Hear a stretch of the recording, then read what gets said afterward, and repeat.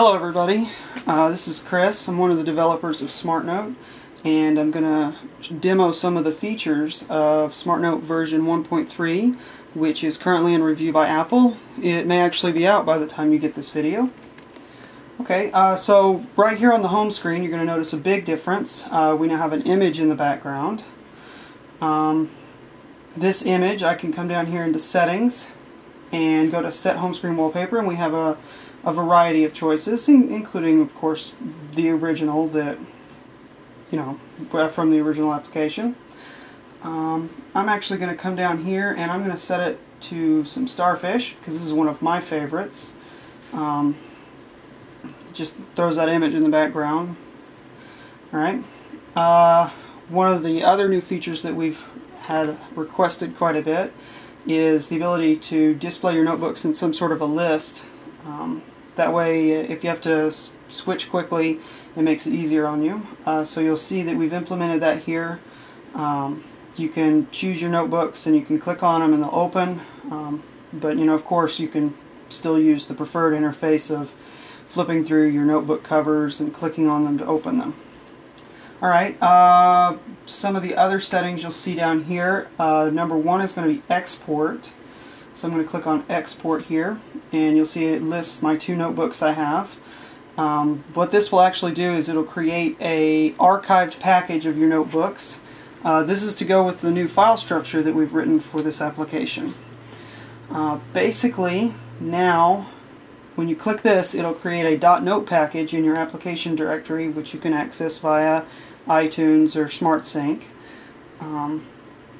It just packages everything, your audio recordings, your PDFs, your inserted images, all that stuff into one file so that you can send it to someone or make backups. And to go with that, of course, there's import, and I'm going to go ahead and import this import test. Notebook has been imported, and it is now right over here. Okay, this last thing you see over here is page previews. Now, this will actually display a small preview of each one of your pages. I can click on any of these previews and it'll open me right up to that page. Alright, I'm going to go over here because this is going to be a better test of this system. Alright, so this is the iPhone User's Guide, which I've imported as a PDF. And you see it has all the pages across the bottom here. And I can scroll through and say I want to open that page up right there. I'll just click on it. And it'll take me right into that page. Wow, green. It's an excellent choice of a header color. You can also access this interface from right here within the notebook for page turning and whatnot. Just it helps you to find the page you're looking for. So if I want to go to this page, I'll just click here and give it a moment to process, and then just take me right to that page. Of course, you can always use the regular page turns or the go to page functionality. This is just another way you can interact with the application. Alright, we're going to go back out to the home screen with my lovely starfish. Just because I want to show off, I'm going to open it up via page preview. There we go. Alright, so I have this page, and then I have the page right after it with a lovely piece of artwork by me. So we're going to go back up here to page 1, and I'm going to go down here into Page Tools through the Widgets menu, and I'm going to insert a page after this one. Oh, okay. Now then, I can pull down the preview, and you can see that it actually hasn't been rendered yet. There's a page been inserted between page 1 and the page with the smiley face on it. Now then, I am going to do some handwriting on this page, so I'm going to change the paper type. Page Tools, and I'm going to choose from the included paper types. You could also include it from your images. I'm going to change this to just some plain white notebook paper. Alright, I'm going to write my name up here. Just realized my hand might be getting in the way, so I'm going to try and keep that out of the way so you can see what's going on here. So, that looks good, but there's no way with my finger that I'm going to be able to write in between those lines. So, we've added one of the other most requested features, which is the ability to zoom in. Now, I can write my name, and it's fully in between the lines, and when I'm using a stylus I can make really small detailed drawings. It's fairly nice. It's really responsive, and oh, a little stray mark there. I think I'll just use the undo, and as you can see, this is now a full undo. I can undo and redo, and then all that, as long as I stay on the same page. Now as soon as I change pages and then come back, I will no longer be able to use the undo redo functionality until I start drawing again.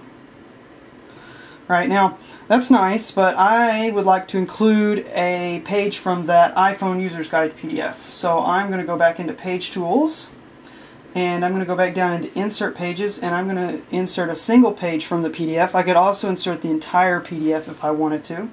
So I'm going to insert there, and I'm going to tell it I want page 7. And I'm going to insert that page. Alright, so here we are with page 7. I'm going to zoom in and maybe grab a highlighter and do some highlighting and whatnot. And then I'm going to go ahead and go to the next page, which is that, and then I'm going to pull the previews up so you can see that we now have a piece of regular notebook paper and a inserted page from a PDF. Alright, I'm going to go back to this page. I've decided I don't really need that anymore, so I'm going to delete it. Those functionality are still just as you remember. I would kind of like to insert an image on this page, so I'm going to come down here to Widgets, and I'm going to tell it to insert a picture. Now there's 3 ways. I can either insert from the clipboard, insert from the application file directory, or insert from the Photos app. I'm going to choose the Photos app for now. I'm going to go into my saved photos. Nobody look, I have no idea what's in here. Okay, yes, we are going to insert this. And I'm going to make it smaller, and I'm going to make it really small and put it over here on the iPhone. So there you have it. SmartNote on iPhone. So what have we covered so far is the image insertion, the inserting pages, changing paper types, the page previews, the undo redo. One of the big things that you will notice is the file system has changed, which is why we have the import and export buttons on the home screen. Oh yeah, inside of SmartSync you will now be able to import and export notebooks from there as well. If I go into New from PDF or Image, that's actually not what I was wanting. I'm going to go into Download File Online. And we're going to go let this page load so that everybody can see our new icon. Very beautiful. Alright. We are going to go to Google. It's kind of awkward for me typing at this weird angle. It's probably awkward for y'all watching as well. So I am going to type in guide.pdf. Even though I already have this in my directory, I'd just like to show you that we've now added a progress indicator.